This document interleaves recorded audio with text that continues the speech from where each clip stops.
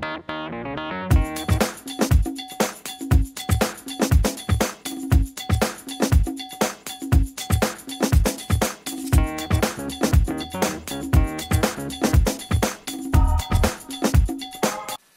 guys, this is Naren here from RC Aero Modeling and Flying. Today in my video I'm going to talk about BEC, that is Battery Elimination Circuit. Also I'm going to explain you what is a BEC, why should we use a BEC, and how to set up a BEC. First up, what is a BEC? Guys, a BEC acts just like another power adapter.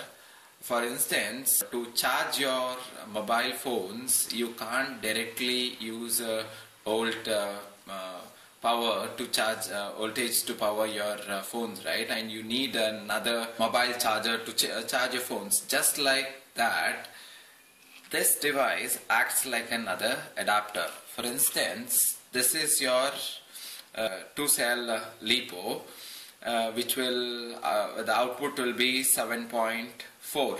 So in order to regulate the power to whatever desired voltage you need, we use this particular circuit.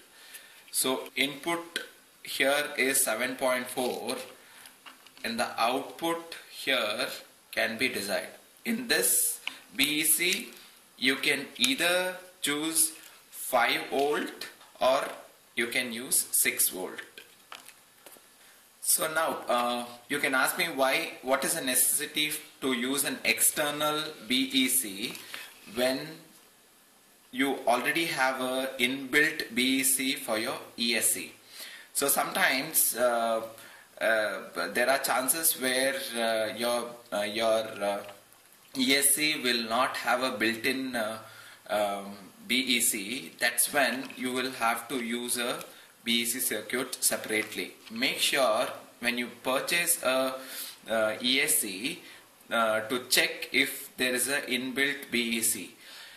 Also guys, if you want to make sure that when you're powering your devices like your RX or your PCB board, a controller for your quadcopter, which only require around 3 to 5 volts, don't blindly depend upon the inbuilt BEC that you guys have in your ESC. That might be faulty for some time when you have, for instance, if you are on a flight and if your ESC is burned out and you don't have an external source. In that case, if you have a separate BEC circuit, it will surely save your servo controls, and which in turn can save your plane so that you can maneuver and get your plane to safe landing. So that is the reason why choosing a separate BEC is always recommended. So for instance, to power this RX, you can't directly power a 7.4 volt 2S battery into this. If you do so, you will end up burning this. So in that case, we can use this external BEC to power the RX. So how do you do it? All you have to do is positive and negatives go here, and the end of it is a servo connector where you can plug in your input to the battery here. So the input for this is maximum 5 volt, 4.5 to 6.5 volt. So your RX is safe from overpowering, hence you can be sure of not burning it out. Now let me explain you guys the importance of a BEC circuit. Let me start from explaining you from powering your plane. So here's your battery and here's your ESC. Here in this case I already have a inbuilt ESC, and here's your RX and your TX. So now battery is plugged to your ESC here. Alright, and the input of the ESC is gone to the RX and the output of the ESC is gone to the motors.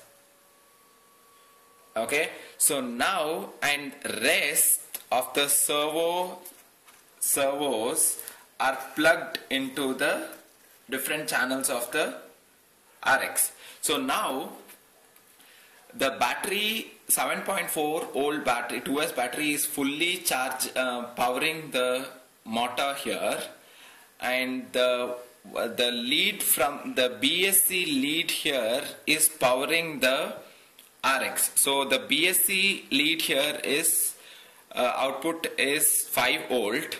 So this it is well within the range of 4.5 to 6.0 volt. So here in turn this BEC circuit along with the RX is powering rest of the servos, the ailerons, the elevator and the rudder. So these servos can only take up to 5 to 6 volts. The servos can only take up to 6 volts of power. Hence, it cannot have a direct voltage from the battery. So, hence, in case there is a low voltage that is while flying, there is a low voltage. The power for the motor will be shut by the BEC here, and it will only power the servos. In that case, you will save the battery for power for the servos. In turn, you can somehow manage to, with the help of the rudder, elevator and aileron, manage to get your plane down for landing. So this is what a BEC circuit does. So just in case if I missed out something or if I was wrong somewhere, do excuse me. Please write to me on my RC Aero Modeling page, and also comment below if you have any inputs. Subscribe to my channel also. Hope to see you guys soon and have a good flight, guys. Thank you.